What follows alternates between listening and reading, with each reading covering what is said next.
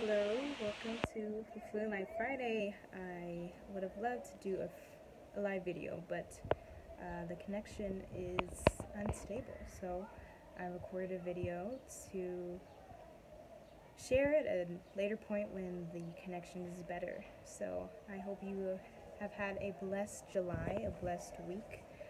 Today is the final day of July, so it's July 31st, and we are going to be stepping into a new month, which is great. That means we are able to further demonstrate God's glory in this earth. So I'm going to keep this really brief. Just wanted to jump on here and finalize our series on the Power Initiative.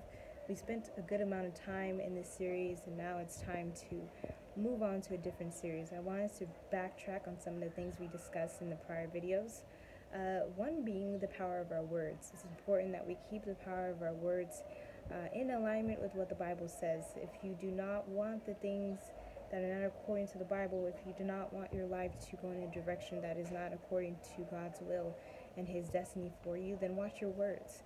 Even in the moments where you are having conversations with friends, family members, peers, or co-workers about things that you may see as small things. You need to watch your passivity in those situations. Even if you have a passive conversation about something and they say something that's not in alignment with the Bible, and you say, yeah, okay, you are essentially agreeing with those things. Even if you think it is passive, it is still going to manifest in your life. So examine your words before you speak on the things that you want in your life.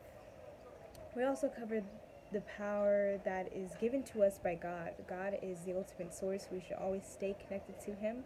And so we also learned that the Holy Spirit is the one that gives power to us. I was reading a book by Derek Prince. I believe it's called God's Power. I don't think that's a full title, but look it up, Derek Prince. You can Google it. There's a free PDF.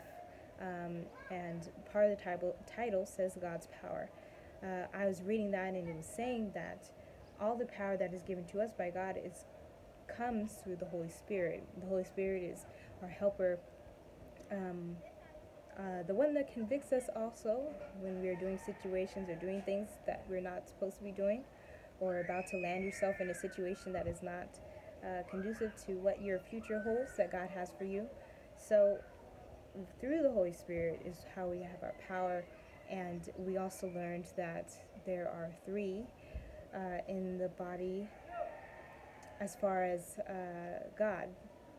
And then there's Jesus, and then there's the Holy Spirit. There's the three aspects, the three beings that we are connected to as Christians, as followers of Christ. And so when we learn that we can tap into that, we don't have to try to lean on our own understanding. We don't have to try to do things in our own power. We don't have to vindicate ourselves. We don't have to consider how to resolve a situation, because God has already figured it out. So if you're in a situation where you feel that you need to figure out how to do this, figure out how to make some more income for you, why won't you instead partner with God and say, hey God, so I want to start this type of business. I want to branch out and be an entrepreneur. I want to write a book. Help me, partner with me in order to accomplish this.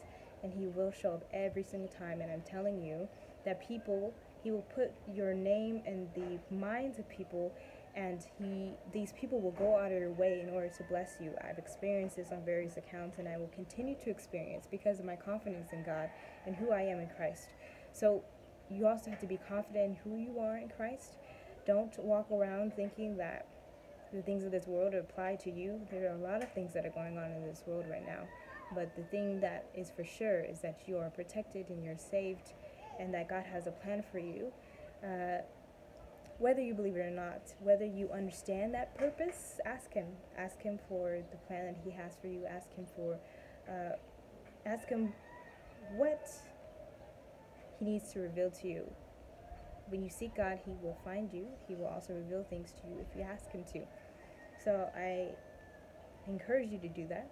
And I also want to encourage you also to be ready for the manifestation.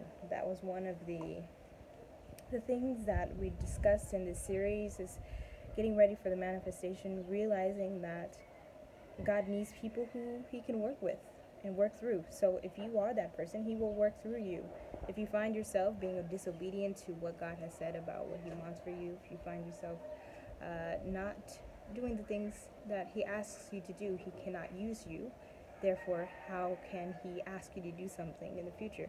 He tests our heart to see what's in there, and if you have the capacity to do what he's called you to do. If he finds your heart and he knows every single aspect about you, there's nothing you can hide from him, and he finds in your heart that something is impure, why would he call you to a certain thing in the future if you are not being obedient, that you're not going to do what he says for you to do?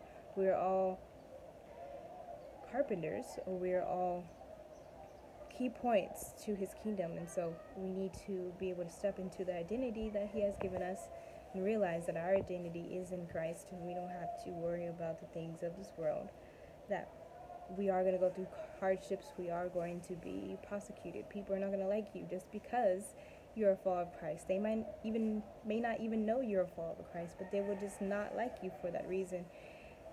And the Bible says to count it all joy, the things that you go through, the trials, the tribulations, that those things are going to produce something in you. The things that you're going through now is going to lead to something in your future, something that he has in mind for us.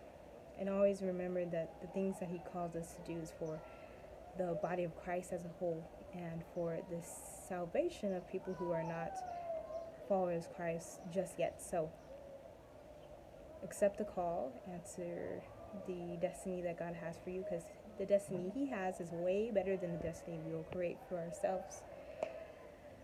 So thank you for joining me for this quick Fulfilling Life Friday for our series finale. I will be announcing what I'll be discussing next week.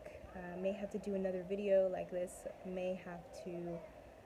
or I may be live because I have Wi-Fi.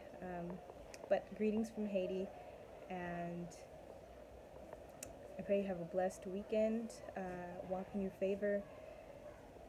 Call in the things that you do not see as if you see them. So continue to call in those things. Don't get weary in repeating what the things that you are expecting God for, because he listens. He hears you every single time. You are not forgotten.